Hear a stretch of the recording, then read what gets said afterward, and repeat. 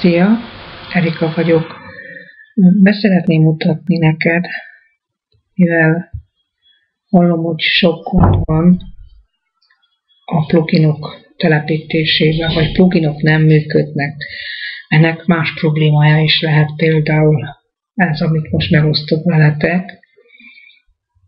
Most én elmegyek, a DLL fájlok, azok nagyon fontosak a plugin telepítéseknél. Lehet, hogy erre nem figyelünk oda, és akkor nincs bent a helyén. Én most ebbe szeretnék nektek segíteni. Egy pillanat, elmegyek az én programjaimhoz. Igen, és a Corelben itt van egy mappa, és a Corelben van bent nekem ez, mert mindig, ha feltelepítem újból a Corelemet, szerkesztőmet, akkor ez mindig kell.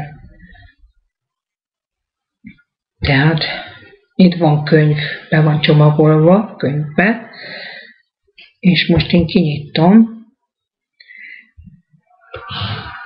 és azt mondom neki kibontás, desktop, és leokézom. És most kibontotta nekem az asztalra. Itt van egy mappában.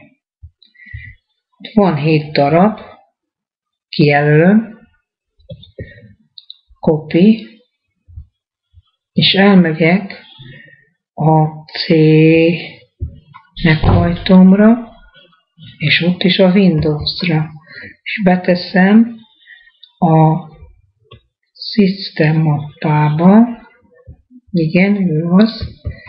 Nekem Windows 7-en van, és én a System mappába teszem be a DLL fájlokat. Most itt biztos, hogy már benne vannak, nézzétek meg, nekem most ennyi van.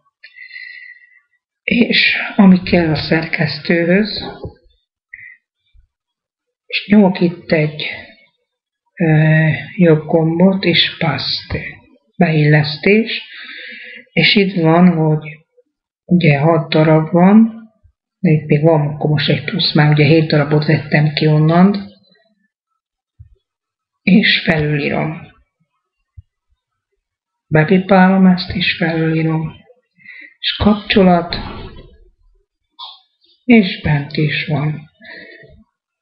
Ezt szerettem volna nektek megmutatni, és akkor most megmutatjátok a szerkesztőtöket, és nézzétek meg, hogy működik-e a plugin, amelyik eddig nem működött. Köszönöm figyelmeteket, sziasztok!